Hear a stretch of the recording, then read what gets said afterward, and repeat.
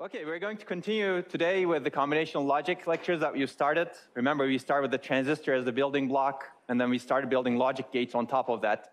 We're going to do more and more of that, and we're going to look at how to minimize those logic circuits using Boolean algebra, which many of you are familiar with, I believe. I'll ask the question later on. And then hopefully we'll transition into hardware description languages. This will be another language that you will learn in this course. It's a hardware description language. It's Verilog. Like we briefly discussed last time, it's used to design hardware, essentially. Okay, so before we go into the lecture, many of you have been doing the optional assignment, which is really the review of my inaugural lecture. Not these lectures. Some of you have submitted review of these lectures. That's not what I'm looking for. You won't get credit if you submit review of these lectures. You'll get credit if you submit review of the inaugural lecture, which is over here. And basically, I've been reading these summaries, actually. Some of them are quite good. Thank you for submitting them. Some of them may need work. If you want feedback, let me know. Basically, you'll get extra credit. And that's not an ECTS credit, if you remember from last time. That's 1% for this course. And it helps, basically. It's not bad, right? So I've changed the mode of submission. So some of you are still submitting via email, but if you saw Juan's email yesterday, we've changed the mode of submission to such that you can upload a PDF file to Moodle, because email is really cumbersome. We cannot really collect everything over email. It's very error-prone. So please upload your PDF file of the assignment to Moodle. Deadline, we've set a deadline. It's March 15th, next Friday. Is it next Friday? It is next Friday. Okay. I'm not losing the dates yet. So it's next Friday. So please do it before deadline. If you would like to get the extra credit, it's not required. As you can see. And some of you have been submitting more than one page. That's okay. 2 pages is okay. Just don't make it too long, right? Okay, so required readings, I'll emphasize this. So right now we're starting slowly. We're building basics for what will come next. So these are the lectures that you should really, really learn and do the readings a lot, because in the future lectures, we'll not have a lot of readings. So it may look like you'll have a lot of readings at the beginning of the semester, but that's intentional because that will build up to future lectures. So this is what we're going to cover. Well, we've started covering last week and this week. That's combinational logic. And basically, we will be done, hopefully, with chapter 2 today. I cannot promise fully. And this week, we will cover hardware description languages and Verilog. And Harrison Harris chapter 4 is all about hardware description languages. Some of it is too detailed, but if you read it, you will learn a lot. And sequential logic, we will cover again, hopefully tomorrow. My hope is that we will cover most of combinational logic and sequential logic by the end of this week, as well as hardware description languages. And next week, we will start with timing and verification, and then we'll start building up to the microarchitectural levels. So these readings are extremely important. Please do them. Okay, so this is where we left off, combinational logic circuits and design. I'm going to jog your memory a little bit. I said that that's what we were going to learn last time. Let me make this a bit bigger on my end. Basically, you started with transistor as the building block. You remember NMOS, PMOS. I'll give you an example of it again. And then we start building logic gates from transistors. And that's really the basics. We drew the abstraction level at the transistor, right? If you want to go below the abstraction level and learn how transistors operate, you should take a microelectronic design course from ETH, or even a physics course where they teach transistors. Okay, today we're going to talk about Boolean algebra. How many of you know about Boolean algebra? So you studied it in high school. Okay, so some of this is going to be easy, but I'm going to give you a circuit perspective of it, and then we're going to try to minimize circuits using Boolean algebra. So it's going to be fun, basically. And then we're going to go into more combinational circuits, different building blocks like selectors, decoders, programmable logic arrays, adders. And then we're going to talk about Boolean algebra to represent the circuits, and we're going to minimize the circuits. I'm hoping that we will actually finish all of this today. So this is just for your recall. This is what we constructed last time. This is a NOT gate in CMOS, transistor level, gate level, truth table. And you do that for the NAND gate, transistor level, truth table, gate level. And this is an AND gate and transistor level, truth table, and the gate level example of it. And we said NAND inverting logic is a lot easier than CMOS for the reasons that we've discussed. Yeah, and basically NMOS transistors are good at pulling down the output to 0 volts. Pulling down means pull down the value on the wire to 0 volts. That's why they're placed at the bottom as a pull-down network. they're connected to the ground, whereas PMOS transistors are good at pulling up the output into 3 volts. As a result, they're placed up here. And when you connect things that way, PMOS transistors at the top and NMOS transistors at the bottom, you basically get inverting logic. If you were able to do it the opposite way, then you could get non-inverting logic. Then you could easily get an AND gate and NOR gate, but it's not easy to do because the transistors just don't work that way. They lose a lot of, they're basically not good transmitters if they're placed the other way. NMOS is not good at transmitting a 3 volt into the drain, and PMOS is not good at transmitting 0 volt, basically. They're not good conductors at that point. Okay, if you really want to learn the details of this, you need to take the microelectronic design course. So this is the general CMOS gate structure that I alluded to. Basically, we can use this to build many gates, any inverting logic gate. This is the PMOS pull-up network, pulling up to 3 volts or VDD, and NMOS pull-down network, pulling down to the 0 volts, the ground. And as we said, the networks may consist of transistors in series and parallel, and this is very similar to what you've seen in the past in resistors, right? If things are in series, then they're slower because their resistances add up. If they're things that are in parallel, then they're faster because you have parallel paths that can conduct in different ways. So, and then when transistors are in parallel, the network is on, and if one of the transistors is on, when transistors are in series, the network is on only if all transistors are on. Okay, and we've already said this, so I'm not going to repeat it. This is where we stopped. I'll cover this quickly because energy consumption, power consumption is going to be even more important going into the future.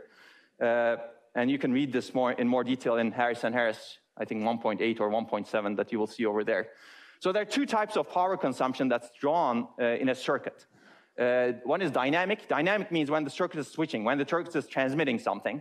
And static means that when the circuit is not transmitting anything, it's not switching, basically. So there's power drawn when you're not switching, because somehow there's leakage from the VDD to the ground. And that leakage increases as the size of the transistor goes down. So this leakage is a much bigger problem today, actually. Even if you're not switching, even if you're not doing anything with the circuit, it's leaking. So let's take a look at the case where the circuit is switching.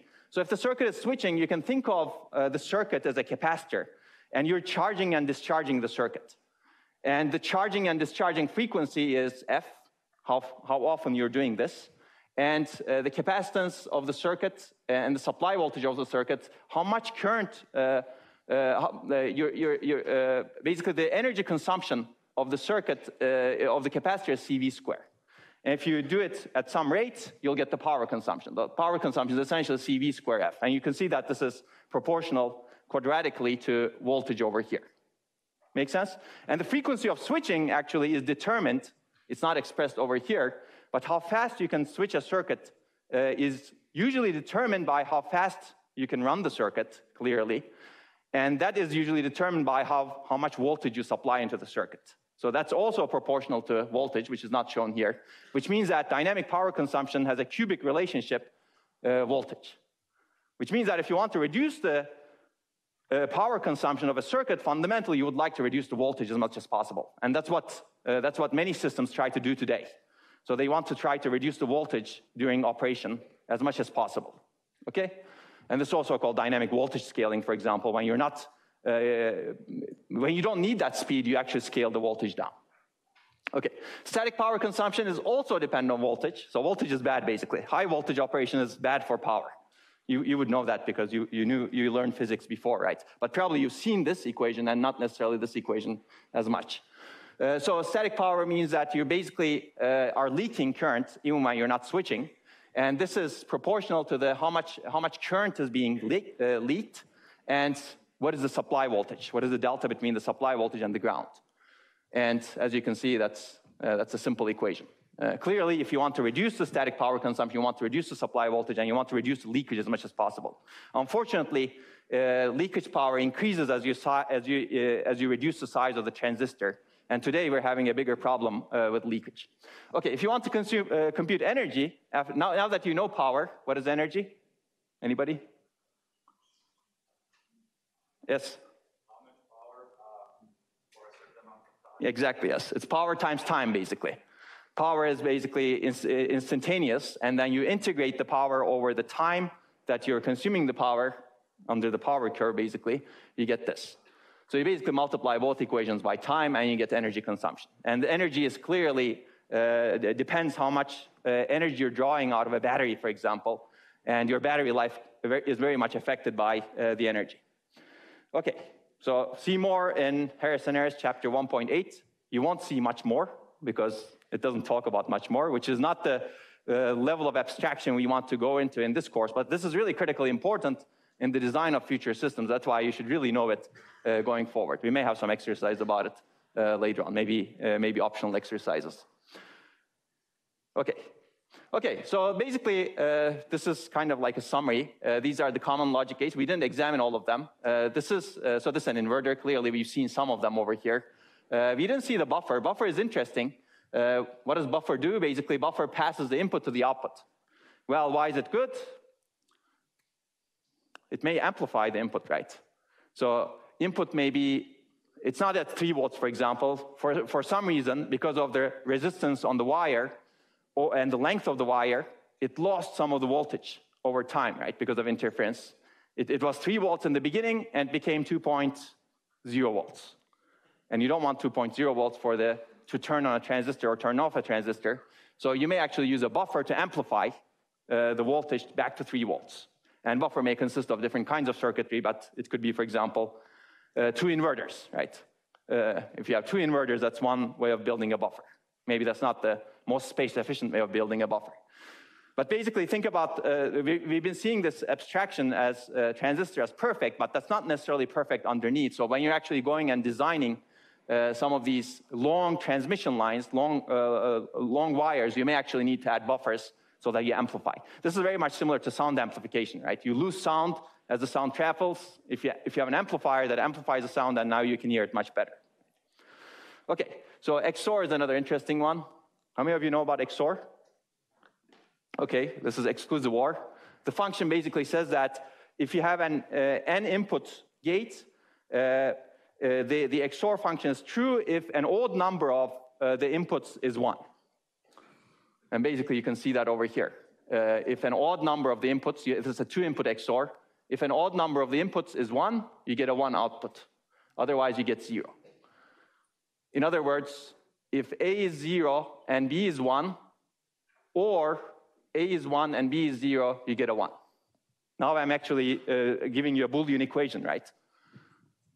If A bar is true and B is true, or A is true and B bar is true, you get a 1. So now I've specified this function in terms of Boolean equation. It's A bar and B, or A and B bar. Okay, and XNOR is basically the inverted version of it. It's the complement of XNOR. XNOR is the complement of XOR, and you can imagine that this is easier to build. So I'll leave it up to you to how to build it. Actually, you can build this with a complex gate, not necessarily consisting of AND and ORs.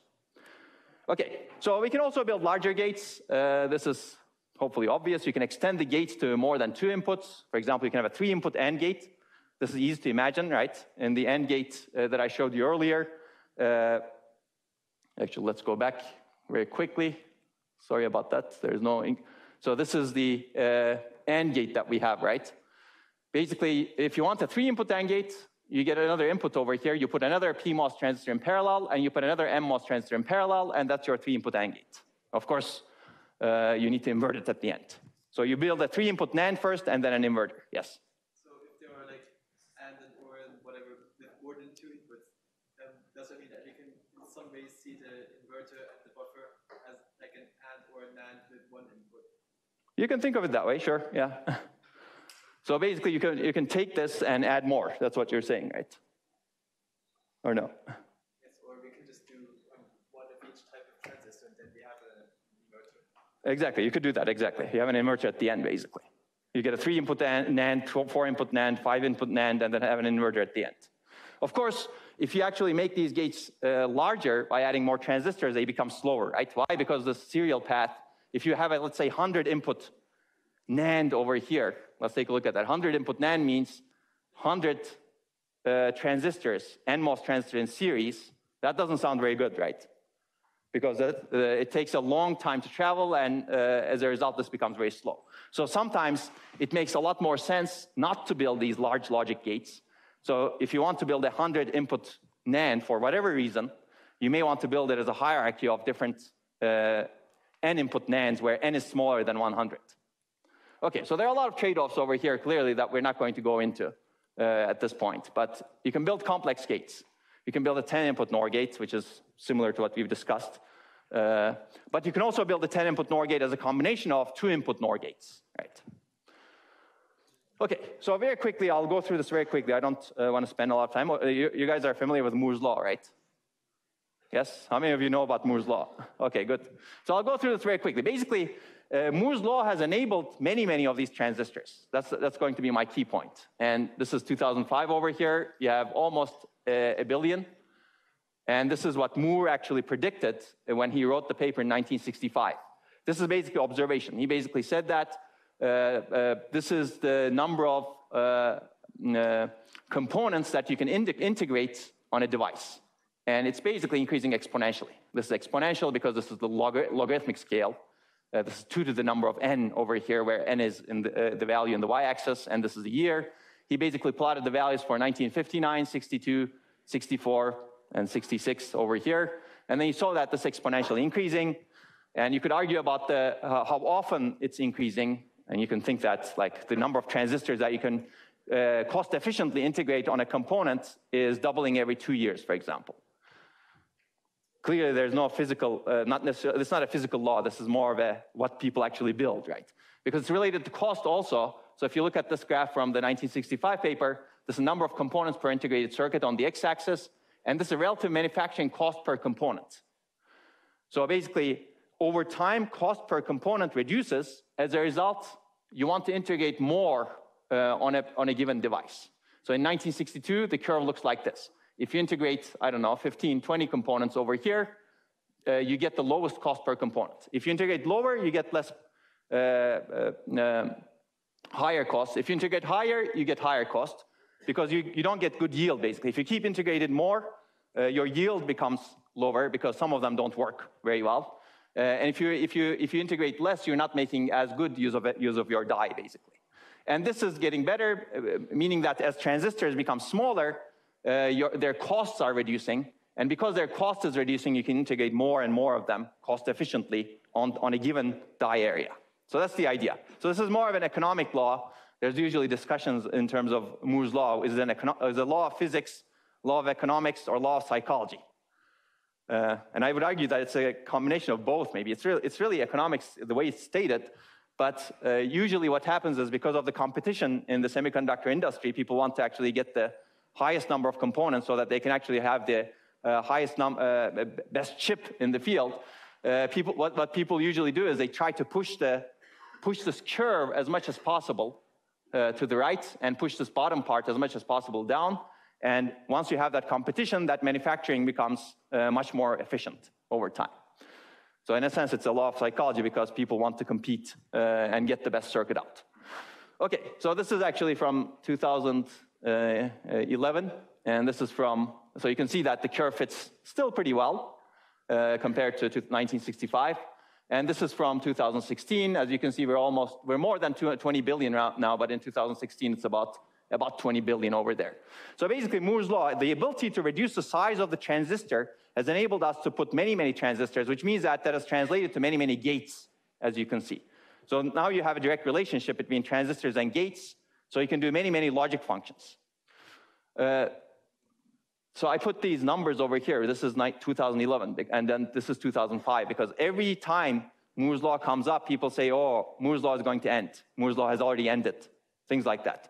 Well, clearly, the law itself, the way it's specified, isn't ending because people are putting more and more components on chip. It's become more difficult. Clearly, there's a limit at some point because once you reduce the size of the transistor, at some point, you're going to go into, maybe you cannot even pass an electron in that size, right? If you cannot pass an electron, how are you going to move charge or holes in the transistor? So clearly, there's a limit at that point, but it's probably not true that we reached that limit.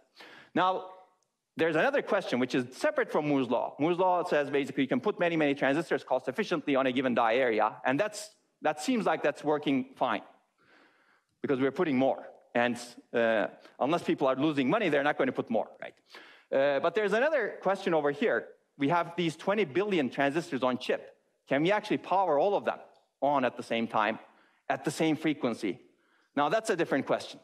And that's not happening at this point in time. Basically, people are putting many, many transistors on chip, but they're not operating at the highest frequency possible because of power considerations. So circuits are power limited at this point, meaning that some of these transistors, for example, are off when they're not being operated. As a result, they're not doing useful work all the time. For example, if you have a video encoding accelerator over here and a CPU, sometimes your CPU is operating when you're not doing video. Sometimes your video encoding, decoding accelerator is operating. And when one of them is operating at its peak, maybe the other is not operating at its peak. So not all of the transistors are doing equal amount of work at the highest speed. So keep that in mind. That's different from Moore's law. That's how you utilize the transistors. And that's becoming much more difficult because of power constraints. And that's why power is so important. So even though we may be able to put lots of transistors on chip today, because of power constraints, we might not be able to power them up. Even if we're able to power them up, we may not be able to supply the same amount of voltage, and we may not be able to switch them as fast as possible, as you saw in the dynamic power equation. Because if you switch them as fast as possible, your power shoots up. And if you are limited by the power consumption, then you have a problem. And power consumption limits are increasing. For example, we want to put these things maybe to our brains, right? If you have brain-computer interfaces, you have a much bigger problem with power over there. If you actually have, you have a thermal limit over there, if you exceed that thermal limit, you may actually cause some issues with your brain, right? So think about it from that perspective. Okay, so I would recommend this reading. This is Moore's seminal paper. It's only 3 pages. And there are really interesting quotes over here. Basically, he says that by 1975, economics may dictate squeezing as many as 65,000 components on a single silicon chip. Today, we're at 20 billion. Interesting. But there are also some more visionary quotes over here. Will it be possible to remove the heat generated by tens of thousands of components in a single silicon chip? And this is exactly where we are today. It's not easy because we cannot supply a lot of power to these chips. So, okay, there are a lot of issues. Basically, if you want to maintain Moore's law, we would like to do many things. This is below the level of abstraction of this course. We want to manufacture small transistors and structures. This is becoming more difficult. We want to develop materials with better properties, perhaps. Transistors are consuming a lot of power, so people are trying to develop transistors that consume less power today. Yeah, there are different examples, which I'm not going to go into over here. And optimizing the manufacturing steps is important. This is really a manufacturing problem, and it's really one of the best manufacturing technologies that we have today on Earth, in my opinion. Like, how do you actually use different types of light to etch these transistors into silicon? Maybe silicon is not the best material going forward, but silicon is very common today, such that you get the right circuitry and such that these things conduct well without a lot of power consumption. And these numbers are old. Today, we're much lower than 20 nanometers, actually. Okay, and then new technologies. Actually, FinFET's already employed. If you want to know about them, again, take an updated microelectronics design course. These are already employed in many Intel processors. Okay, so that was an aside, but that was to give you the importance of the power consumption. I'm going to close this because I can hear myself a bit. Okay, yes. So there's a finite state machine that governs the correct operation of this door. And I simulated that finite state machine just now, basically. Okay, so now that was an aside. Keep that in mind. Actually, I'll give you an extra credit assignment. We'll collect it via Moodle. Review Moore's paper for 0.5% extra credit. It's extra credit. You don't have to do it. You don't have to do it. But if you do it, you'll get 0.5%. And the course will be easier, of course, right? Okay, Juan. Moore's paper will be up. It's a bit old reading, but I think people should read these old readings. If you forget history, you're doomed to repeat it. And this is a historical reading. Okay, I guess some people are already doing the extra credit assignment. That's why I hear the sound. Okay, let's get back to combinational logic. We have a lot to cover. Now we can build logic circuits. Now we really understand the workings of the basic logic gates, right? What is our next step? Basically, we want to build some logic structures that are important components of the microarchitecture of a computer. And we're going to go through that. So a logic circuit is composed of inputs, outputs, and two specifications, functional specification of the circuit and timing specification. Today, we're going to cover the functional specification. Next week, we're going to talk about timing. And any circuit is expressed this way: an AND gate, an OR gate, an AND gate, all of them, not gate. So functional specification, what is that? This describes the relationship between inputs and outputs, just like I did for the XOR gate earlier, right? That was the functional specification. Not and B, or and not B. Okay, and then timing specification describes the delay between the inputs changing and outputs responding, how much delay you get. And all circuits have delays. These are not perfect things. So there are types of logic circuits. We're going to cover combinational logic. Actually, we've been covering the gates that build into combinational logic. But combinational logic are memoryless. They do not remember the inputs from the past. Outputs are strictly dependent on the combination of the inputs that are applied right now, not in the past. Well, clearly not into the future also. In some books, these are called combinatorial logic. And we will learn sequential logic hopefully tomorrow. This has memory. Structure stores history, and you can store data values right now. And this way you can build circuits that have memory. That way you can remember the past, and you can act on the future. Right? So in this case, the outputs are determined by previous and historic, or previous meaning historical, and current values of inputs. So we'll learn sequential logic later. But now we're going to focus on combinational logic. So combinational logic consists of Boolean equations. As we will see later, sequential logic, you can specify it in terms of Boolean equations also, but we're going to use Boolean equations to specify combinational logic.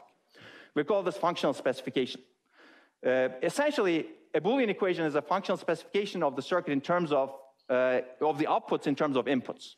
So what do we mean by function? This is very similar to a mathematical function, actually. It's a unique mapping of the inputs to the output values. So input values have different values, and you have a unique mapping to the output values.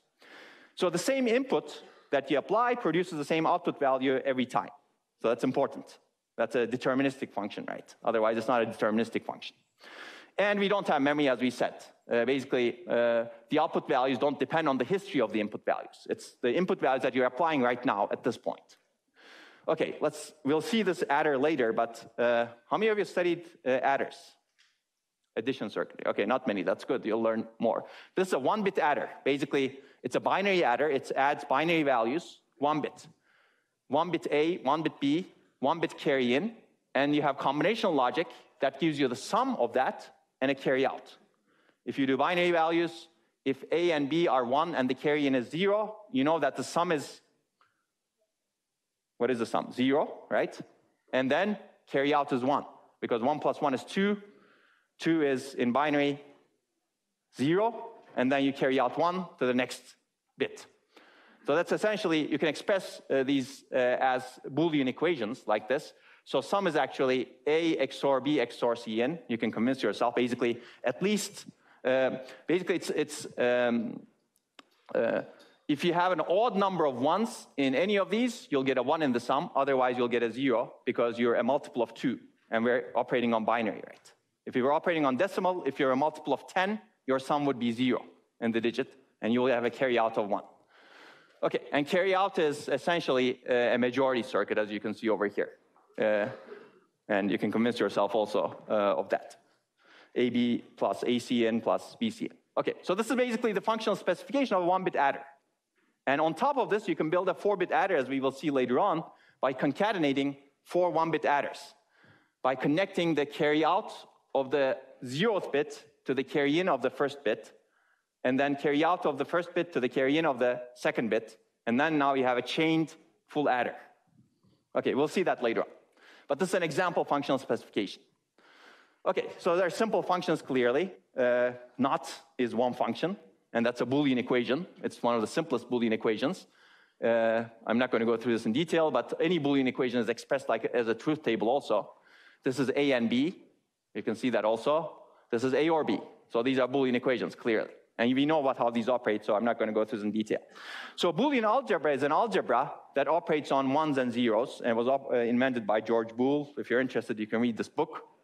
I won't give you that as an extra credit assignment. That's not relevant as much. But basically, you can operate on ones and zeros using ands or nots and more complicated things. But ands or not operations are really the basic operations. So we start with axioms. Axioms, if you know from mathematics, these are basic things about objects and operations that you just assume to be true at start. And then we derive laws and theorems. These allow you to manipulate Boolean expressions. And it also allows us to do simplification on Boolean expressions, which is really important. Because you may actually come up, define an adder with a very complex Boolean equation. And if you actually use that Boolean equation to implement the AND or NOT gates, it'll be a huge circuit. But if you actually use these laws and theorems that I'm going to talk about to reduce the circuit, meaning reduce the equation, you may actually come up with a much simplified circuit. And that's what we're going to talk about. And the goal is to simplify the circuit as much as possible, because if you have an adder, let's say, that consists of 1,000 gates, that's probably worse than an adder that consists of 200 gates, right? You would probably pick the adder that consists of 200 gates. Of course, this is a comparison in terms of area, but area also correlates with power sometimes, in general. This may not correlate with latency, but we were going to minimize the circuits assuming that it's a good thing. This is not always a good thing. Or this doesn't always satisfy your goal. Your goal may be minimizing the latency, and in that case, you may actually want a circuit that's bigger compared to a circuit that's smaller. Okay, keep that in mind. So what you derive later we're going to derive more sophisticated properties that are useful for manipulating digital designs represented in the form of Boolean equations. So that's a mouthful, but we'll see examples. So let's start with some axioms. Many of you are familiar with Boolean algebra, so I'm going to go through this relatively quickly. But clearly, Boolean algebra contains at least two elements, 0 and 1, and 0 is not equal to 1. So you need to have these axioms to begin with. And then you can have a closure, basically the result of AND, this is AND, this is OR. The result that you get by doing AND and OR operation is still within the set of the Boolean elements, 0 or 1. So you don't get a 2, for example, because you operate on 0. Okay, there are more interesting laws like commutative laws. Basically, A plus B is equal to B plus A. I'm going to say plus for OR and dot for AND. Basically, you're going to rename the operators. And A times B, or A dot B is equal to B dot A, so that's obvious because the input order doesn't matter. And that's true for logic gates also, right? If you have an AND gate, it doesn't matter which transistor you connect the A input and B input. If you switch the order, it's going to give you the same logical value. Identities, basically, there exists some identity elements where if you do the operation with the identity element, you get the same input. So A plus 0 is 0. Anything you AND with 0, or with 0 gives you the input. Anything you AND with 1 gives you the input also. There are also distributive laws. You can basically distribute plus over dot, just like this. You can distribute dot over plus, just like this. So hopefully you've seen a lot of this. How many of you have seen this? Okay, good. I'm going to go through you more quickly. So complement, clearly, A or A bar is 1. So this is logic, basically. Either A is true or A bar is true. A or A bar must be true, right? And either A or A naught. A and A naught cannot be true at the same time. As a result, you get a 0, right? Okay. So duality. Do you know about duality? Okay, this is fewer people, and it's always the case that this is fewer people. Basically, the observation is that Boole made this cool observation saying that all the axioms come in dual form. Basically, anything true for an expression is true for its dual. So any derivation you would make for the expression is true for its dual form as well. So more formally, what is duality? Basically, a dual of a Boolean expression is derived by replacing every AND operation with an OR operation, every OR operation with an AND operation, every constant 1 with a constant 0, and every constant 0 with a constant 1. And you don't change anything else. You don't change any of the literals. Literals are basically the variables, and you don't play with the complements. So let's see an example. So this is the distributed law. This is the law that we saw. A times B plus C is equal to A times B plus A times C. Now, if you actually look at the dual of this, the dual of this is you basically change dot to plus and plus to dot. And that's what you get. There are no zeros and ones over here that are constant. And over here also you do the same thing. You change the dot to plus, plus to dot, dot to plus. And essentially this is also true. This is the other distributed law. This is AND distributes over OR. This is OR distributes over AND. So keep this duality principle. Duality principle is very useful for converting one type of gates to another type of gates. So now actually you can build different types of gates. Okay, so actually we'll see this more. So there are more useful laws. Clearly, if you OR x with 0, you get x. But the dual is true also. Change plus to 1, change 0 to 1. X and 1 gives you x. That's true for this other dual. You can study it yourself. X or x is x. It's either x or x, which means that it's x. And if you look at the dual, x and x is also x, right? So basically, this is the idempotent law. And involution is x complement is x itself. There exists no dual of this because it's the dual of itself. And the complementarity we've seen also. Again, you can actually do the duals over here. X or not x is 1. X and not x is 0. Remember, we changed 1 to 0 over here and plus to dot. So commutative laws we have seen also. So that's clear, hopefully. Okay, we're going to see more interesting laws. This is the associated law. Basically, you can associate the variables differently, as you can see over here, and they're all x plus y plus z, and parentheses order doesn't matter in this case, and distributed law we've already seen. So let's take a look at some simplification theorems, because these are very useful in simplifying the circuits. So you have a Boolean equation that looks like this, x and y, or x and y not. Well, y doesn't matter in this case, right? If x and y, basically you can eliminate y over here, and you can get this simplifies to x, right? You can convince yourself by building the truth table or thinking about logic. And the dual of this is also true, as you can see. X or y and x and y bar gives you x. So that's also interesting. X or x and y evaluates to x. We're going to prove that in a little bit. Basically, you can distribute x over 1 plus y. Well, you can distribute x over 1 and y. We'll see that, okay, in a little bit. And the dual of that is also true. So this is also another one over here. Again, I don't want to go through all of these, but you can convince yourself logically again, or if you cannot convince yourself logically, do the truth table. And once you do the truth table, you will see that these functions are equal, right? So this is actually worth remembering. This happens a lot in circuits. Somehow you end up in situations like this. You get an x input, and you get x ANDed with y. And then you need to simplify it. It's very easy. Get rid of the AND gate that has x and x ANDed with y. Okay, so let's take a look at proving theorems a little bit. So this is the previous theorem, simplification theorem. So we have the x dot y and plus x dot y bar. Let's take a look at how we obtain x. Basically, we distribute x over y plus y bar. That's the distributive law. And y plus y bar, either y is true or y bar is true, which means that this must be true. That's 1. And then x times 1 is 1. X and 1 is 1. X and 1 is x. And then you get x in the end. That's how you get x over here. So this is the common gates that I said over here. Give me a second and I'll finish this. Basically, this is x plus x times y. How do we get x over here? X means x times 1, or x and 1. And this is x and y. Now, if you write it this way, you can distribute x over 1 plus y. And 1 plus y is 1 because anything you OR with 1 is 1. And then x and 1 is x in the end. So that's how you get x. Yes? Does and find stronger than or such that you can leave out the parentheses? Yeah, so exactly, yes, exactly. So there is an ordering. That's implicit ordering that I assumed over here. So I've left out the parentheses over here. So x dot y is evaluated first plus x dot, this is evaluated first also. That's a very good point. So I'm going to make a comment later on when we talk about hardware description languages. Actually, I normally don't do that, but in this case, for readability, I tried to do it. Okay, so hopefully these are simple. Have you done this kind of sort of proofs in the past? Discrete math? Okay. Okay, how about De Morgan's laws?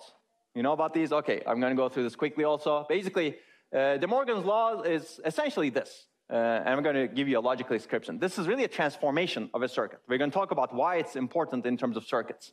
So let's assume we have f equals a plus b plus c, a or b or c. Applying De Morgan's law over here gives us this, basically. So basically, this is complement of a or b or c is not a and not b and not c and complement of that. Now you can actually convert these gates to these gates. So logically, De Morgan's law it's easy to think of it that way. At least one of A or B or C must be true for this function to be true. Logically, this means that it's not the case that A and B and C are all false. That's how you get to this. Logically, that's it. Now, why is it interesting for us? So basically, these are conversions between different types of logic functions. They can prove useful if you do not have every type of gate, or if one gate is faster than another. So this is an example. NOR is equivalent to AND with inputs complemented. This is a NOR gate. This is an AND with inputs complemented. For some reason, this is faster than this. You can switch between different gates. Right? Or for some reason, you don't have this gate, whatever reason. Or you don't want to have that gate because it's costly in terms of area. That's true over here also. This is NAND. NAND is equivalent to OR with the inputs complemented over here. So you can switch between different gates. And you will see in your book, if you do your readings, the book claims that in some cases, NOR is much faster than NAND. So if that's the case, and if you want to build a circuit out of fast components, you want to build everything out of NORs, and you want to essentially convert everything into NORs, right? Okay, so that's why De Morgan's laws are very useful. They enable you to transform one circuit to another circuit. Okay, so we're going to use Boolean equations to represent a circuit, a logic circuit, more methodically right now. Let's take a look at that. So we're going to develop sum of products form. I actually gave you that example with XOR very early. The key idea over here is, assume we have a truth table of a Boolean function. We want to express the Boolean function in terms of inputs in a very standard manner. The idea is sum of products form. You express the truth table as a two-level Boolean expression. Do you know about this, sum of products forms? Okay, not. So you need, this is a Boolean expression that contains all input variable combinations that result in a one output. If any of the combinations of the input variables that results in a one output is true, then the output is one. Basically, you look at the truth table in the output, you look at all the cases where the output is one, and you look at all the combinations that lead to the one output, and you basically enumerate all those combinations in terms of literals, and then you OR those variable combinations that result in a one. So I'm going to give you an example of this. Let me define some things first. Complement, you know, this is a variable with a bar over it. Literal is a variable or its complement. You will see this in the textbook also. Implicant is a product of AND of literals, so A bar C. Minterm, this is important. This is basically the product that includes all input variables. We want to have a standard form of functions, so we're going to express every function with its minterms, which basically, we want to have the product that includes all input variables. So let's assume that a function has three inputs. This is one example, A and B and C bar. If this gives you a 1, that's going to be part of your sum of products form. Okay, next term, we're going to get back to this, but think about this as the sum that includes all input variables. That's the OR that includes all input variables. So let's look at the standard form first. So we're going to go over the break a little bit, and then I'm going to give you a break. So truth table is a unique signature of any Boolean function. We knew this. It's an expressive representation. And a Boolean function can have many, many Boolean expressions. But we don't want many. We want actually a standard form. So this is the canonical form. It's the standard form for a Boolean expression. It provides a unique algebraic signature, but why do we want to do this? Basically, different Boolean expressions lead to different gate realization. We want a standard form to begin with, and then we're going to minimize that standard form, as you will see in this lecture. So how do we form the standard form? This is sum of products form. It's so-called the disjunctive normal form, or minterm expansion.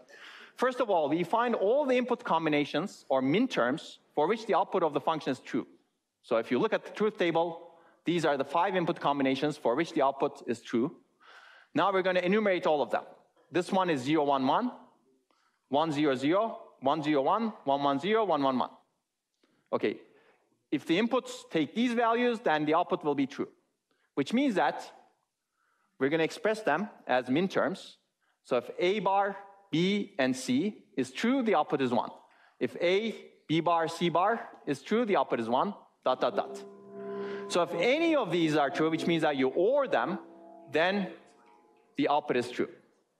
So that's simple. Basically, I've given you the sum of products form for this truth table function over here. Each row in the truth table has a minterm over here, and this is the minterm for here, minterm for here. And then a minterm is a product of literals. Literal is A bar, A, and basically a variable and its complement. And each mean term is true for that row and only for that row. And all Boolean equations can be written in this sum of products form. That's beautiful, right? So you can actually write all Boolean equations. So why does it work? Clearly, if you, let's say, pick one input, it activates this term, and then you get a 1 over here. So if you pick any inputs over here that lead to a 1, this should lead to a 1 over here. So you can actually change, you can actually test whether you form the sum of products form correctly. So no other products terms will turn on because you're really specifying the input variables completely with these min terms over here. Okay, so I'm going to go through this quickly. So if inputs A, B, C do not correspond to any product term in the expression, then you get a 0 at the end. So for example, let's take the input 0, 0, 0. If you take the input 0, 0, 0, none of these will become 1 because you constructed these such that they will become 1 only if the output is 1, only if the input variable is such that they will lead to an output of 1. Right? So that's the idea over here. So this is a canonical form. Let me finish the shorthand notation and then we're going to take a break. So basically, now you can agree on this order of variables in the rows of the truth table. Now you can enumerate essentially each row with the decimal number that corresponds to the binary number that's created by the input pattern. So for example, we have these 3 input function. You have 8 rows over here. This is min term 0, min term 1, and then you go all the way to min term 8. So this is, let's say, input combination is 1, 0, 0. It's decimal 4, this is min term 4. This is decimal 7, so it's min term 7.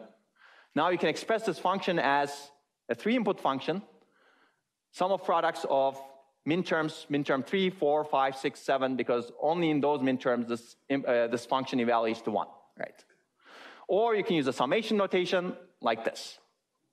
Now this is, this is the basis of automation actually, because now we can express any function that has a truth table this way, and you can automate all of this, right? And then we're going to see how we can actually minimize this. So this is basically, again, any 3 input function looks like this, and that's the shorthand notation. And in canonical form, you get the sum of min terms 3, 4, 5, 6, 7 over here. Okay, let's do the minimization over here a little bit, and then I'll give you some time. And then if somebody expresses this function to you this way, now you can take it and minimize it, right? So canonical form is not the same as minimal form. This is actually a maximal form if you think about it. It's not the wasteful maximal form. It's the maximal form that contains all the input variables combinations. You can, of course, make it have an even maximal form by adding more variables over here that you can eliminate, right, later on. So you can always add b plus b bar over here, and then they eliminate each other, right? But this is a meaningful maximal form, canonical form. It's not minimal form. So we want to figure out how we actually minimize this. And I'm going to give you examples of this later on. But one way of minimizing the circuit is actually apply the laws that we've discussed. You basically somehow magically figure out by observation, you take out a b bar, and then you get c or c bar. That's 1 over here. And then you take out a b from here, and you get c or c bar. And then this is 1, this is 1. And then the circuit becomes minimized a little bit. And then you realize that a b bar or a b can be simplified also. And then you get a or a bar bc. Now you have a simple, and then you can also simplify this as well in the end. Okay? Okay, so this is really the 2-level and or realization. We'll later see, but if you actually build this one, that's a much bigger circuit, right? It actually has 5 3-input AND gates and 1, 2, 3, 4 input OR gate. Right? So it's actually a much bigger circuit. You can minimize it this way. How do you minimize it this way? Once you get the min terms, you apply the Boolean equations, but I will show you a cool method that is used by synthesis tools that do this automatically later on. Okay, basically, this leads to 2-level logic, as you can see over here. You get, this is the 2-level logic description of the sum of products form. This is one thing you can build. If you have the sum of products form, you can directly build this. Basically, you get all the min terms over here. This is a bar, b bar, c bar over here. This is another function. Or the second min term over here, or the third min term, right? But this is a maximal circuit. You don't want this. You want to minimize it somehow. Okay, let's stop here. I'll start with this alternative canonical form. I'll give you 10 minutes. We have a lot to cover. Let's be back when the bell rings. Okay, let's continue where we left off. I think some of you had a lot of nice questions during the break, so keep them coming. But now we're a little bit behind schedule. So remember, we talked about the sum of products form. This is a canonical form. You can express any circuit this way. There is another form, which is the product of sums form, which in my opinion is not as intuitive. Sum of products form is intuitive because you look at the truth table, you look at the cases where the output value is 1, and then you basically combine the input variable combinations or the input variable combinations that lead to 1s. It's very intuitive in the sense that if this input variable combination leads to 1, the function leads to 1. And then you basically OR all of those input variable combinations that lead to 1. So product of sums form is kind of exactly the opposite. If this input variable combination leads to 0, then the function must evaluate to 0. And you enumerate all the possible input combinations that lead to 0 as a sum form, as a product of sums form, meaning and of those input variable combinations that lead to 0. That's the idea. I'm going to go through this relatively quickly. Or another way of thinking about it is product of sums form is the De Morgan of the sum of product form of F bar. You will see what that is. Basically, it's a product of sums. You basically start with the 0 values. Before we start with the 1 values for the sum of products, we'll start with the 0 output values. And then we're going to enumerate them as sums. So this function 0, if A is 0, B is 0, C is 0, if this value is 0, and this function is 0 if this is 0, and if this function is 0 if this is 0. So you basically combine these sums, and then that's what you get. So if any of these is 0, you get a 0 on the out. Each sum term represents one of the zeros of the function, 0 outputs. So that's what you get. This is how you express F, basically. So it's very similar to what we've seen. It's the other way around, basically. Okay, so hopefully you can convince yourself that that's the case. For example, we have this term A plus B bar plus C over here. That's activated. Activated means that this is a term that gets activated. This is also called a max term. That gets activated if the inputs are 0, 1, 0. You see that if this is 0, 1, 0, you get a 0 over here. And the function evaluates to 0. Okay, so this input activates this term, and you get a 0. For the given input, only the shaded sum term will equal 0. If the input is 0, 1, 0, this is 1. This is also 1, right? But this one's 0. As a result, you get a 0 in the output. So they're basically independent of each other. Well, that's the nature of the thing because we're enumerating all of the input variables, as you can see in each of the terms over here. So these are called max terms now, not the min terms like we've discussed earlier. They're like max terms. And as you know, anything ANDed with 0 is 0. As a result, output of that will be 0. Okay, we can evaluate another case over here. This is the product of sums form of this function. If you give this input 0, 1, 0, you basically evaluate all of those and then do ORs of them. You get 1, 1 here and 0 over here, and then AND leaves you 0. Okay, so hopefully that's obvious right now.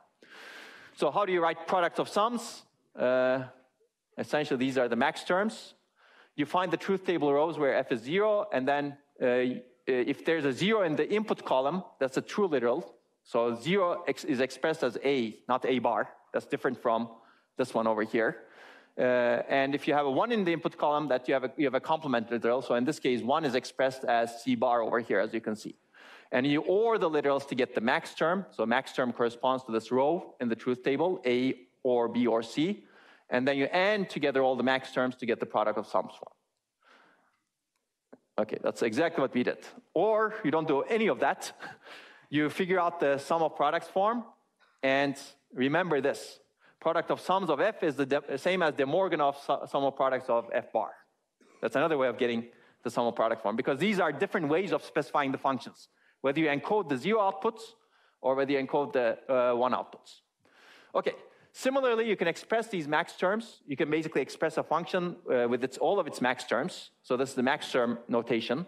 It's a large M as opposed to a small m. And this M6, large M6, means that max term 6 is active in this function. And if you actually want to specify this function that we've seen earlier, it's basically a product of max terms 0, 1, 2. and this is this function. If somebody gives you this function, you know that the truth table corresponds to this. Assuming, of course, they also need to tell you how many inputs there are. In this case, there are 3 inputs. Okay, I think I already said this. Okay, this is important. We already said that. This is not the complement of the function. This is the function itself. If you want the complement of the function, basically you need the complement of this. And we're going to see that also. You can express it in a different way. Okay, so there are some useful conversions. I don't know if I want to go into all of these over here. But basically, you can convert min term to max terms. You rewrite the min term shorthand using the max term shorthand. I'll give you examples, actually. Examples are easier. Basically, if you have a function that's specified, 3-input function that's specified with these min terms, product of sums form is exactly this, basically, max term 0, 1, 2. It's the complement of it, but it's the same function again, right? Okay, basically use the remaining indices that you haven't used in the min term version. So max term to min term is the same, the other way around, basically. If you know this, if the function is written as product of sums of max term 0, 1, 2, you know that the function is also the sum of products of min terms 3, 4, 5, 6, 7. You can expand f to f bar this way. If the function is this way, the complement of it is the sum of products of the terms that don't exist over here, basically. So that's cool. Now actually you can give this to a synthesis tool and it can do all of these conversions, right, if it wants. And the same is true over here. If a function has the product of sums form that looks like this, the complement must have the product of sum form with the input variable combinations, the max terms that are not present over here. Okay, so you can do min term expansion of f to max term expansion of x prime. I'm going to skip this. You can do this on your own, basically. You can do these clearly you can do this algebra, take it much further. Okay, so let's switch gears a little bit. Before we go into minimizing circuits, we're going to look into some useful building blocks because I think this is really important to cover. I don't want to make this lecture really dull covering all of the simplification circuits. Actually, normally you take a logic design course and you go into a lot of detail into how these tools operate, but we're not going to do that clearly. So, but just think that there are courses actually that talk about just how to minimize functions and how to actually build these synthesis tools. I'm going to get back to simplification a little bit, but let's take a look at some of these useful combinational building blocks. So basically, we've seen some gates, but often you want to group these gates into larger building blocks to build more complex systems. This hides the unnecessarily gate-level details to emphasize the function of the building block. So we're going to look at 4 of these things: decoders, multiplexers, full adder, programmable logic arrays. Has anyone learned about decoders before? Okay, not that many, that's good. If you did your readings, then you would learn about it. So it's in your readings. So please do your readings. So a decoder is basically, a decoder is a pattern detector. Think of it this way. You basically have n inputs and 2 to the n outputs. And you basically decode those n input signal. Okay, what does this mean? It takes n inputs and exactly one of the outputs is 1 and all the rest are zeros. It tells you, it basically uniquely identifies the input with one of the outputs. That's the idea. Pattern detector. Okay, so basically this is an example decoder. Very simple. It decodes a 2-input value, A, B. If A and B are 0, both zeros, this is 1 and everything else is 0. If A and B are 0, 1, this is 1 and all of the other outputs are 0. So these are the 4 outputs over here. If A is 1, B is 0, this is 1 and everything else is 0. If A and B are both 1s, this is 1 and everything else is 0. So now you uniquely identified what your input pattern is. So I like calling this a pattern matcher.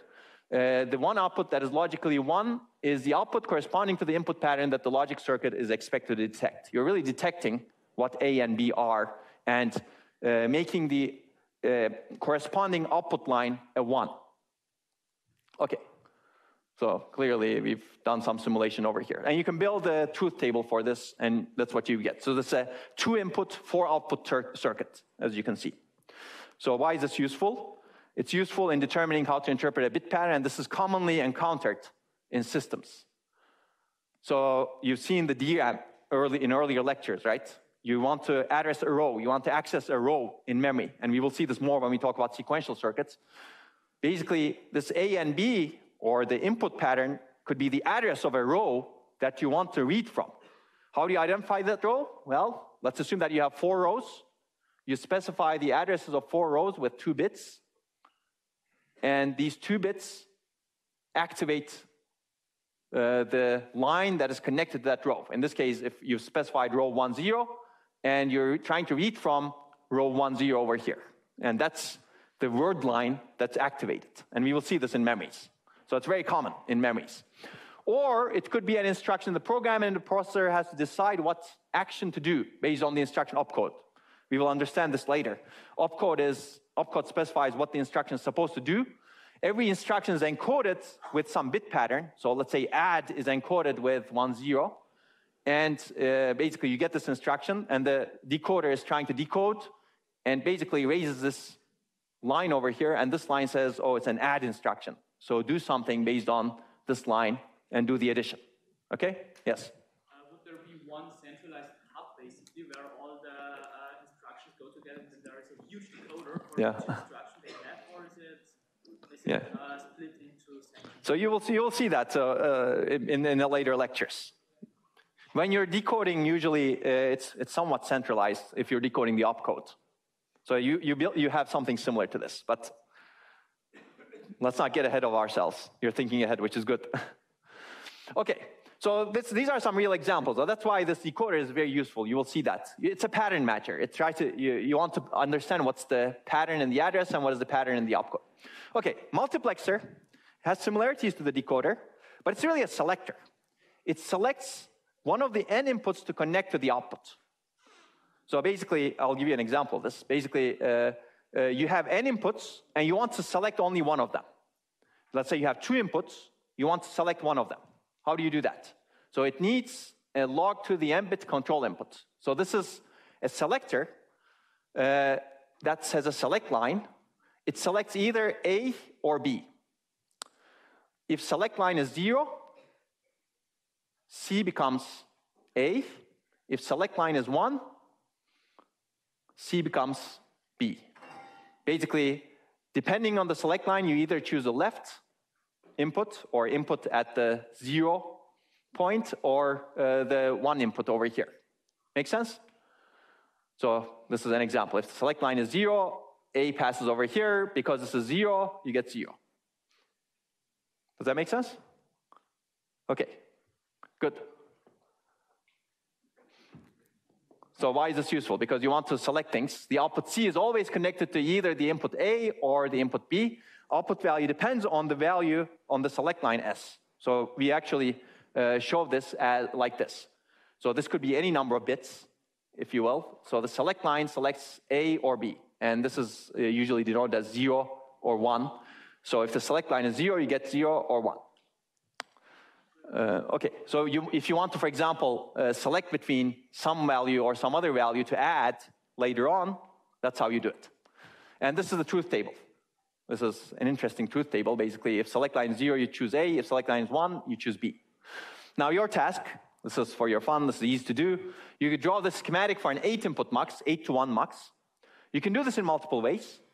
One way is doing it at the gate level as a combination of basic and or not gates, which is going to be basically expansion of this, and it's going to be easy, actually. Or you could raise the abstraction level a little bit. You could do this at the module level. Basically, you could start with 2 input muxes. This is a 2-input mux, and then you combine them. I'll leave that up to you. That's also easy to do. Basically, you'll need to put these muxes together. Okay, so let's talk about full adder. This is a bit more interesting, maybe, although the other ones we're going to use all the time. Binary addition, as I told you earlier, we have circuits for this. Binary addition is similar to decimal addition. You go from right to left. You do 1 column at a time. You have 1 sum and 1 carry bit. We talked about this earlier in this lecture. So you basically add A and B, and you get a sum bit, and you get a carry out. Right? And this is the carry out that's produced by addition over here. And then you add A, B, carry out. You get a sum bit, and you get another carry out for the next bit over here. So it's really a serial way of doing addition. So if you want to form the truth table of binary addition of just one column over here, assume that there's a carry bit with 2 n-bit operands, this is what you get basically. This is A, B, carry. Each of them is 1 bit, and you get a carry out, and you get the sum. And you can convince yourself this is true. Assuming that's true, basically you can express this as the sum of products of 1-bit addition, right? So you can build this circuit. This is a sum of products form of the carry out and sum. And again, you can convince yourself by going through what we just did with the sum of products form. Right? Basically, carry out is true for these 4 input combinations. And then you figure out what those 4 input combinations are, and then connect them to the carry out over here. And then sum is also true for these 4 input combinations over here. And then you figure out what those are and connect them to this OR gate, and that's your sum. And this is the sum of products form built into a circuit, logic level circuit. This is not the minimal form of the 1-bit adder, but it's a beautiful canonical form. Okay, we'll call this full adder. We're going to ignore what happens inside. We're going to specify it. Now we're going to build 4-bit adders from a 4-bit adder from it. It's not that hard. Basically, if you want to build a 4-bit adder from 4 1-bit full adders, this is what you do. This is the 0th bit. Clearly, there's no carry in. You just have A and B, so carry in is 0, and you get the sum, and then connect the carry out to the carry in of the next bit. Same thing, this is bits 1 for both A and B, and then connect the carry out of this to the carry in of the next bit, and then you keep doing the same thing. And if you want to build a 32-bit adder, you do the same thing. Clearly, this may be slow because now this carry in, how long it takes to produce this carry in determines the speed of how fast you can produce the bit that's out here, right? Which is in this case bit 4 over here, or bit 3 over here. Okay, so but we built a full adder right now. By abstracting a single 1-bit adder, now we have a full adder, and this is just for fun. There's no interesting thing over here. You can do the addition, binary addition yourselves, hopefully. Okay, so that's the adder. Now let's talk about one more thing, programmable logic array. This is a programmable, configurable thing, actually. It could be configurable, but it's definitely programmable. So basically, programmable logic array is something interesting. It's a structure that's a common building block that enables you to implement any logic function that one wishes to. At least in this case, you have a 3 input and a 3 output logic function. Why? Because this kind of looks like the sum of products form, right? It is actually the sum of products form. It basically has all the input combinations over here and 3 possible outputs, and there are connections over here that are programmable that allow you to connect any of these over here to any of the inputs over here, which means that you can pick any of the minterms, these are actually minterms over here, and connect them to any of the outputs in any combination, and then you can connect any function that is of 3 inputs and 3 outputs. That's the idea. So programmable logic array is a programmable structure that can enable you to implement the sum of products form, which means that you can implement any function. It's an array of AND gates that give you the minterms, followed by an array of OR gates that give you the ORing of the minterms that you want. So how do you determine the number of AND gates? Remember the sum of product form, the number of possible minterms. For an n input logic function, you need 2 to the n to n input AND gates, because you have 2 to the n lines in the truth table, right? 2 to the n possible combinations for n inputs.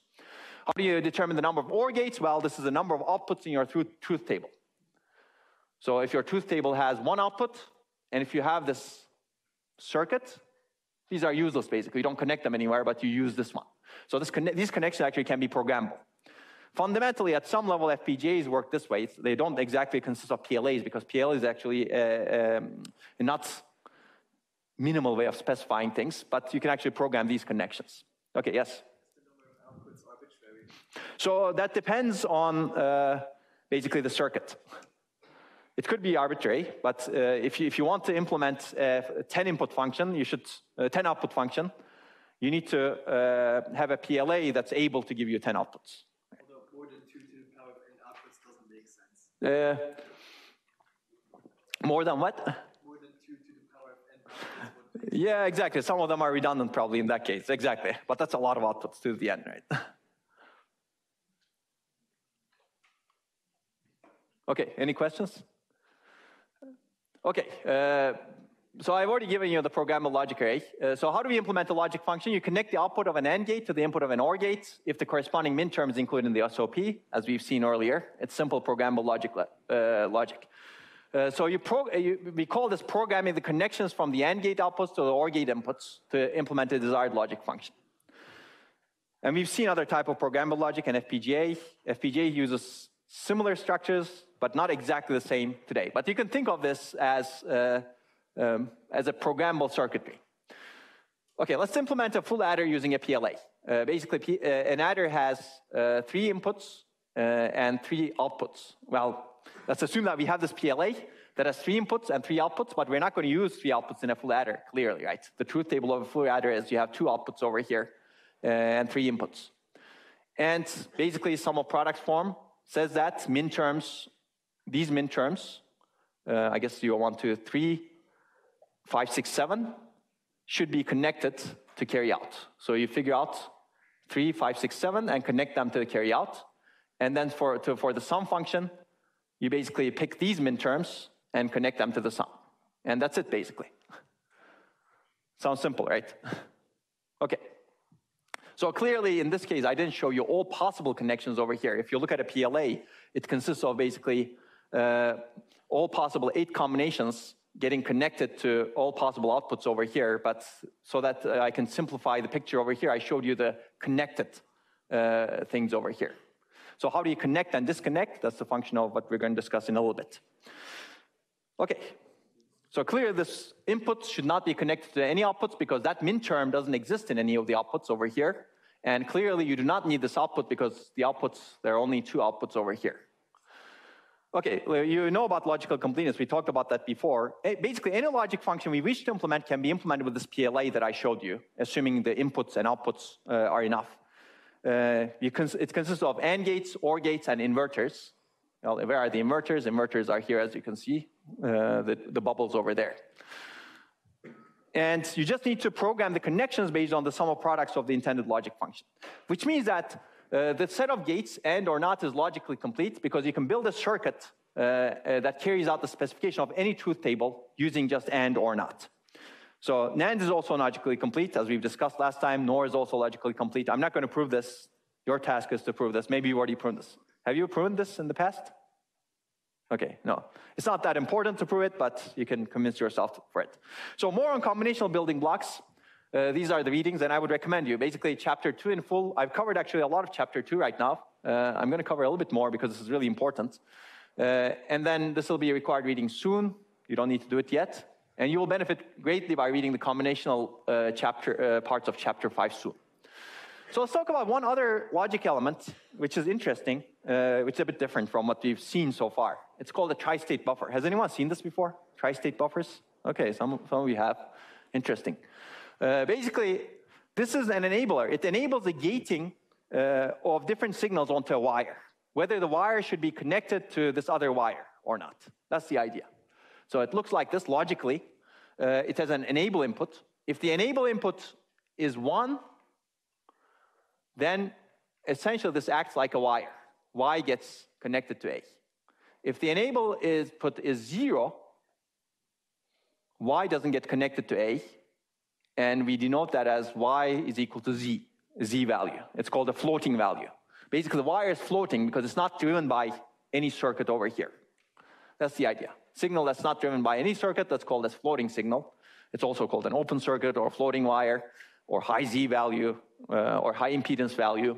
You can see this. So this is actually very useful in designing building blocks, as we will see later on. Why is it useful? Because there may be some cases where you may not want to drive this wire with this output. This output could be the output of any combinational circuit over here, right? But you may not want to put that on this wire. Why? Because somebody else may want to put something on that wire, right? So that's the idea over here. So basically imagine, I'll give you one example. Imagine a wire connecting the CPU and the memory. And that's shared between the CPU and the memory. At any time, only the CPU or the memory can place a value on the wire, but not both. Because either the CPU is transmitting a value to the memory or the memory is transmitting a value to the CPU. Now you can use that wire and connects two tri-state buffers to it. One is driven by the CPU, and the other is driven by the memory, and ensure at most one of them is enabled at any time. And this is the picture, basically. This is a huge logical building block picture. CPU consists of many combinational and sequential circuits. It has something that's maybe something that's driving over here. Only when it's supposed to transfer something to memory, I didn't complete it over here, then basically it can load stuff to the shared bus, and you set gate CPU to 1 and gate mem to 0. So you don't load values from both of them at the same time to the bus over here. And if the memory wants to send something, put something on the shared bus, then you set gate mem, the enable signal of this tri-state buffer to 1, and the enable signal of this one to 0. That ensures that only memory drives this wire. Now, if you for some reason make a mistake and enable both of the tri-state buffers, you're in trouble. Which means that both of these circuits will be driving this wire, and you'll get an undefined value called X in the end. It's undefined value because you don't know what's going to happen over there, right? In fact, you might fry your circuits depending on how these things interact. If no one is transmitting, it's okay for this to be floating. So if gate CPU is 0, not enabled, there's no value on the bus, which means that there's no transmission that's happening. It's okay for that value to be floating. So floating values are not bad. Z is not bad. Z is used for ensuring things are connected appropriately during transmission. X is bad. If you're actually overloading your circuit, it's actually bad. Okay, so now we've covered a lot. Let's cover a bit more. Has anybody heard about Karnaugh maps? Okay, some of you, interesting. So we will learn more about that. Now we're going to go into more logic simplification. Okay, I don't know why that happened that way. So we're going to minimize things using Karnaugh maps. This is going to be fun. This is going to be the base of some motivated tools. So this is our adder. This is the sum of products form implemented in circuit. A lot of gates, a lot of connections. In fact, if you want to implement an 8-input XOR circuit in sum of products form, you're in trouble. Do this exercise for yourself. An 8-input XOR is 2 to the 8. It's 2 to the 8 input combinations, right? That's 64. No, that's 128. I can do this. I'm sure I can do this. That's 256, sorry. Okay, 256, that's much better. So you have basically 256 over here. And in the end, you actually have a huge OR gate for the output. So 8-input XOR. XOR is actually a really bad circuit to implement in sum of products form because it really gives you an output of 1 if an odd number of the inputs are 1, right? Okay, but this is full adder. This is actually even simpler. Okay, now we want to simplify it somehow. Actually, if you simplify it, it turns out the sum is A XOR B XOR Cn, and the output is basically AB plus AC plus BC, which is really the bitwise majority of ABC. That's actually a majority function. So how do we simplify to get from the sum of products to this Boolean, these equations over here? So let's talk about logic simplification. Clearly, original Boolean expression may not be optimal. This is one example that's cooked up, which is terrible, actually. The question is, can we reduce a Boolean expression to get to an equivalent expression with fewer terms? And the idea is we can, and you can convince yourself this is A plus B. The goal is to reduce the number of gates and inputs, reduce the implementation cost. Not necessarily reduce the latency, but hopefully when you have a smaller circuit, you can understand it better and optimize it better also. So it's really the basis for the automated design tools that we're using today. Actually, today there's a lot of computer-aided design, electronic design automation that uses what we're going to discuss. And the key tool that they use is what is called the unifying theorem, or uniting theorem. Basically, they're systematic techniques for simplifications, and they're amenable to automation. So what is uniting theorem? We've actually seen this before. Basically, if you look over here, that's basically this. If a function looks like this, AB bar plus AB, you can simplify it as A, right? Basically, what happens is if you look at that function, B's value changes within the rows where F is equal to 1 over here. B's value changes, but A's value doesn't change, which means that the output of the function is independent of the B's values, but it's dependent on A's value. So this is also called onset. Onset is the rows where the function's output is equal to 1. So A's value does not change with the onset rows, which means that an input can change without changing the output. What does that mean? That input value is useless for determining the output value. So B is eliminated, A remains. So I'm showing this to you because we're going to move to a pictorial representation of it. So you can also get this from here. Okay, that's essentially, you can actually simplify this equation for using equations. So it's another example. This function G over here, B's value stays the same, A's value changes for the cases where the inputs are 1, where the output is 1, which means that the function G is independent of A's value, because A's value changes, whereas B's value stays the same. A is eliminated, B remains over here. And you can convince yourself also. And that's the equation over here. So the essence of simplification is that we want to find two elements that are subsets of this onset meaning where the function evaluates to true, where only one variable changes its value, and that single varying variable can be eliminated, because the function is independent of that variable for those particular input sets, for those particular input combinations that lead to 1.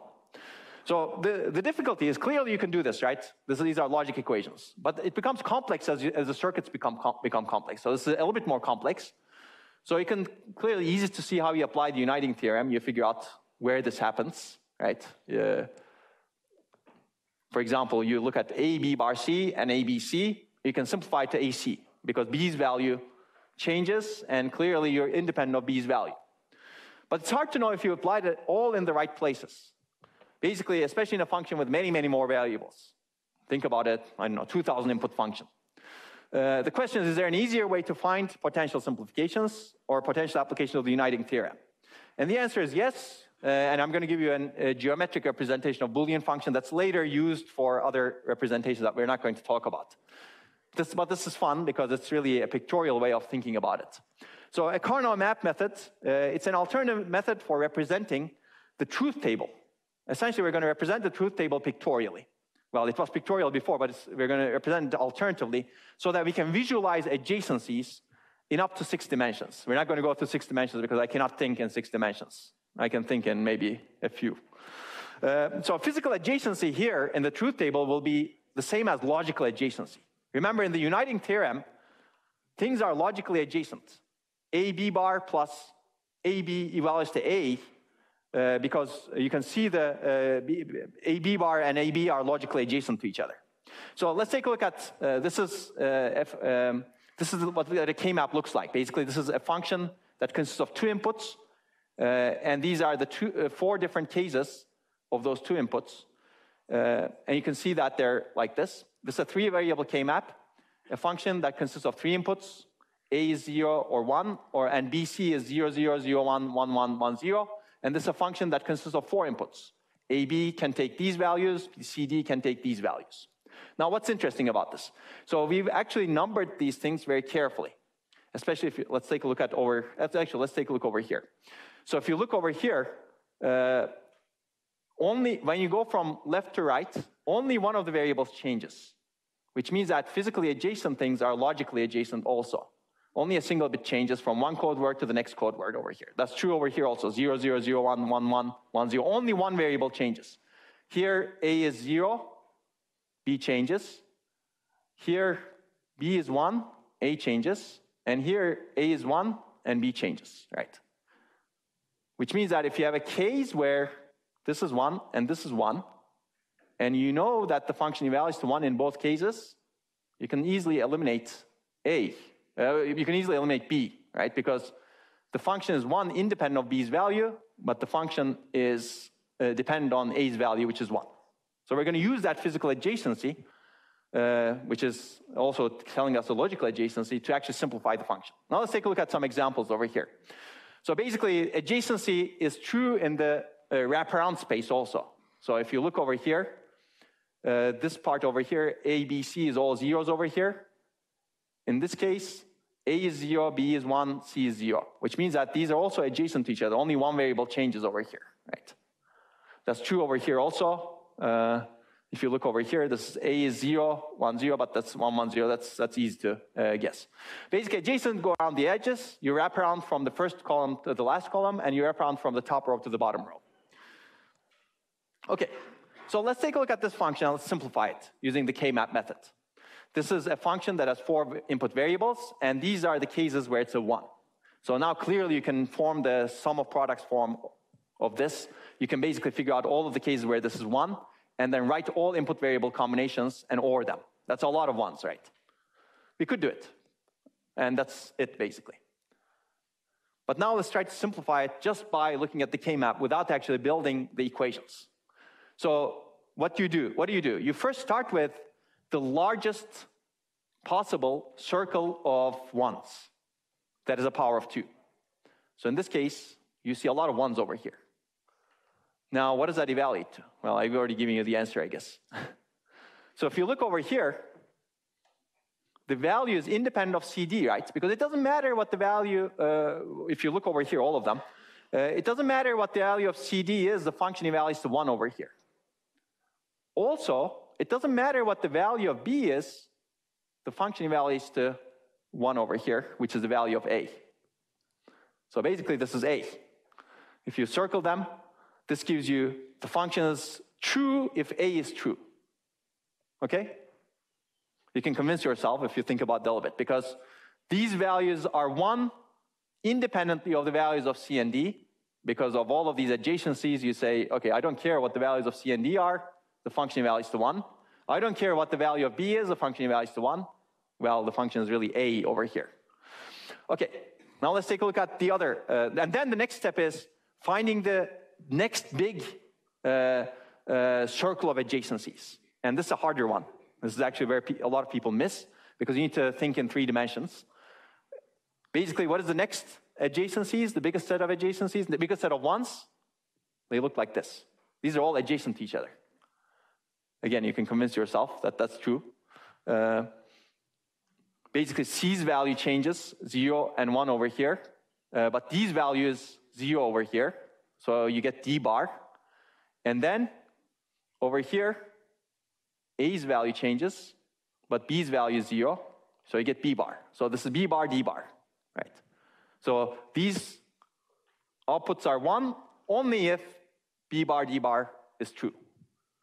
And again, you can convince yourself. Basically, we came to this without simplifying the equation at all.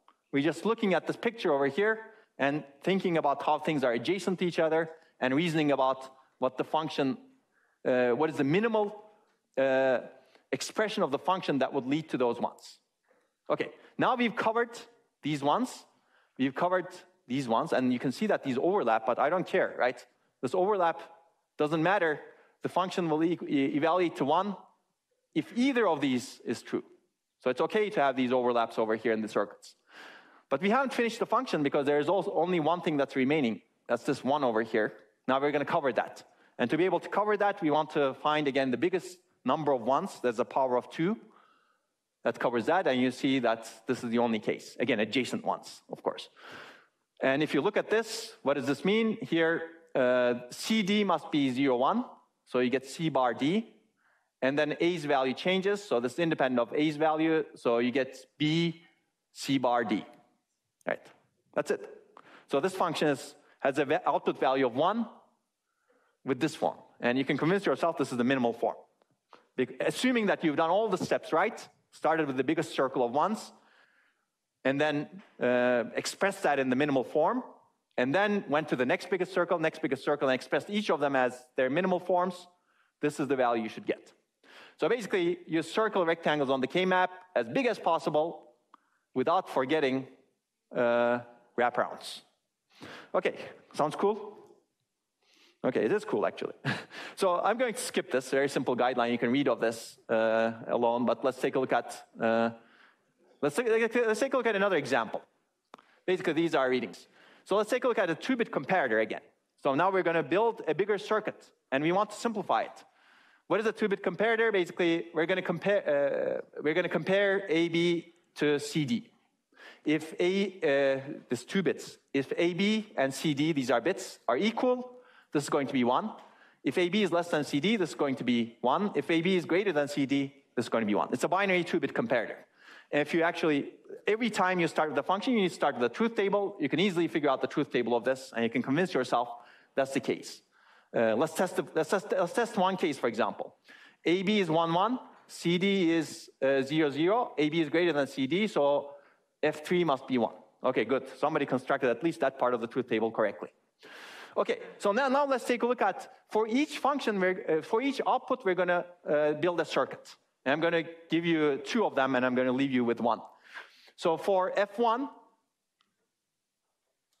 fill in the truth table in a visual form. Well, we're out of luck over here. So basically, it turns out this is 1 if AB is equal to CD. That's why there's a pattern over here, right? This function is 1 only in that case. And it's a diagonal pattern. And I put over here the literals over here, because if you have 1s in these cases, then D is eliminated, right? Because D changes, so you're left with C over here. Okay, so how can you specify F1? Start with the biggest circle of 1s that are adjacent. What is the biggest circle? Biggest circle is this.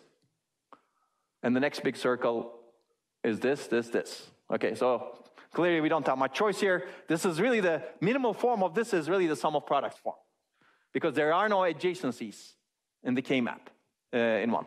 Well, diagonal is not an adjacency, because once you move from this diagonal to this diagonal, 2 variables change. This is 0, 0, 0, 0. This is 0, 1, 0, 1. So you cannot eliminate that, right? Remember the uniting theorem? Uniting theorem doesn't apply. That's how we construct our K-map. Okay, so this is boring maybe. F2 is more interesting, because now we can minimize F2. So let's fill out our K-map. Okay, this is our K-map. And basically, we start with the biggest circle of 1s. We take that, and what does it mean? Actually, because of these, now I can give you what this is easily. This is C, A bar. So it's A bar C. Plus, now the next biggest circle of 1s. Now, unfortunately, that's only 2. That gives us D. It's A bar, B bar, and D, because it's only those 2 over here. And then the next one is this one. That gives us CD over here, and B. So BC. Why is it B bar? That sounds incorrect, right? Okay, we should fix that. That's not B bar. That should be B, because B remains over here. Yes, that should be B. Well, I found an error in the slides. That should be BCD, actually. So we should fix that. Please remind me. And F3 is an exercise for you, and that's a good time to finish. So next time we'll start from here.